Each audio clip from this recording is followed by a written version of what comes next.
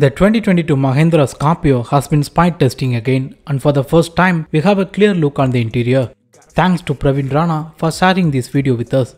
Through these spy shots you can see the cabin and mainly all the three rows. The cabin is seen with a flat bottom steering wheel, and above the instrument cluster is not visibly clear, but at least a semi-digital unit is expected to be offered. Dual zone climate control, a center armrest and a single pane electric sunroof are visibly clear in this video.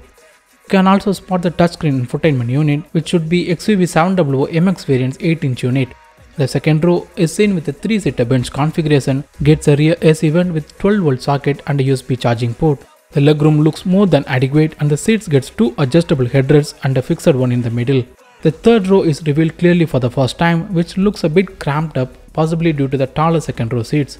But the occupants on the third row will have enough view and airiness like others thanks to the large side windows. Probably the best sized glass house we have seen in the recent years.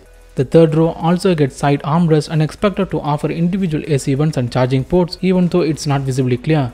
With the addition of sunroof, the DLO of this new gen Scorpio will be amazing. Other confirmed features from the previous spy shots include a 360-degree camera, rear disc brakes, dynamic turn indicators and cruise control. It also expected to feature wireless Android Auto and Apple CarPlay, Alexa support, connector car tech, multiple airbags and electronic stability control, improving overall safety. The new gen SUV will be powered by XUV700's 2.2-liter diesel and 2-liter turbo petrol engines, but will be tuned differently to produce lesser power and torque figures. Transmission choices include 6-speed manual and automatic transmission option. It will also get a rear-wheel drive and 4-wheel drive variant, and the 4-wheel drive version will be mated to a lower range gearbox.